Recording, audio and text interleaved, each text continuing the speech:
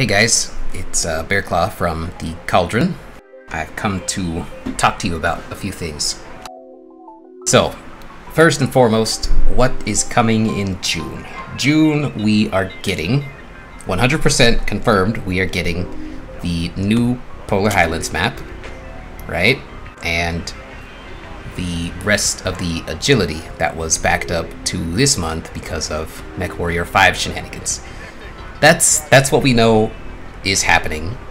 Now, for other things we're not really sure of, or they're probably not going to make it into this patch, and they'll probably be pushed into the next patch. So if you were waiting for jump jets, you're going to have to wait a little while longer, because what Mech 5 did was it delayed everything here by at least a month or two, so we'll see where that takes us. Now, for what's after June. After June, implying that we got all of the agility in, is the rest of the changes like jump jets, and I think we'll start the quirks there. I'm not sure how PGI is going to handle the quirks, if they're going to take defensive and offensive or just do them in one go. I'm highly skeptical about the whole patch dropping at once. This is just because they're still not out of the MechWarrior 5 woods yet, so hang on to your butts for that one. And I'd like to talk about the current state of the rebalance process, or the rebalancing objective, or whatever you want to call it.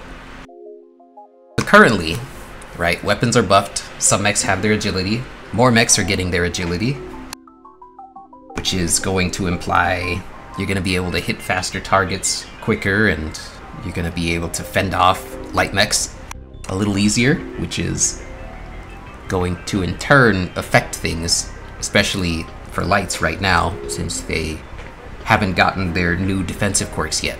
So it's going to be really interesting, because yeah, you're going to get hit with a lot of stuff that your mech is just not suited for yet, which is kind of a bummer. Especially for me, I like playing my Locust and my Fleas, and yeah, I'm deathly afraid to go out there and get smacked by an AC-20 or a snub-nosed PPC. It's kind of scary. But yeah, if that's what you're waiting for, lights to get better, you're gonna have to wait until at least the defensive quirks of the rebalance, what we're doing. I would say that's when you're gonna see lights become a little, how would I say, a little sturdier, I would say. Because, yeah, currently, they're like ants. You just step on them with an AC-20, it's pretty sad. But that's not to say the process is perfect, or that the process is, you know, going exactly as planned. I think there was some foresight in the beginning of this, and some skepticism at first. Is like, hey, why are we buffing weapons first?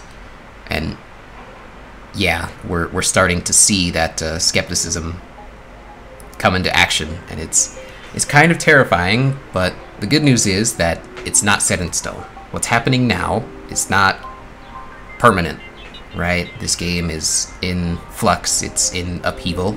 However slow that upheaval is, it's going to be changing for a while.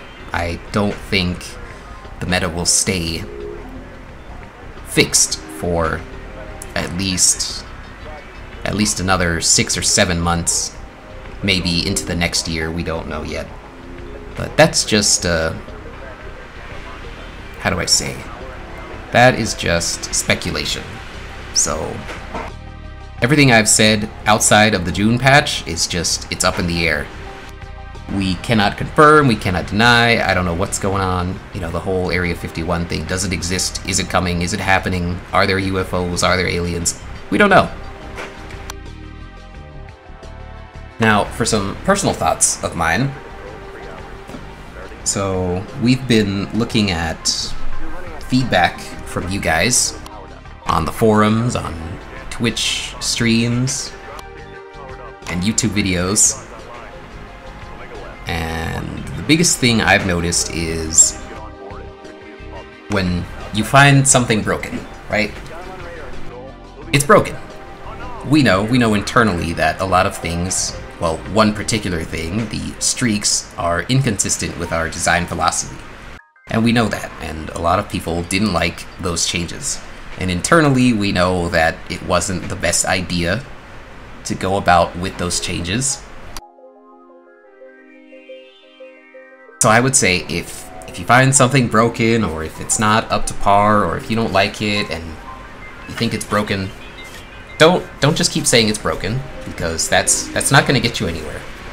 Because when someone says, hey, this is broken, what can I do? I can't do anything with that information. I can just say, hey, it's broken, to the guys on the inside in the Cauldron. And again, we can come up with our own solutions, but that's fine and dandy. But what I'd rather see than people spamming, hey, this is broken, hey, this is broken, I'd rather see you guys saying stuff like how to fix him. Like, come up with your own solutions. Maybe you want to see more cooldown, or maybe you want to see higher damage on the missiles in the streaks. Something of that nature, rather than just this broken record of saying this is broken. Because we can't really do much with that information, and if you continuously say it, I mean, eventually we're just gonna have to ignore you. Because, again, saying something is broken, and we know that internally, it's redundant. So don't take that personally. I would say just try and come up with a more intelligent way of proposing how to fix said problem. I would say it that way. And with that, I think that's gonna end this Cauldron vlog. I don't even know what to call it, but yeah, that's it. I will see you guys in the next one.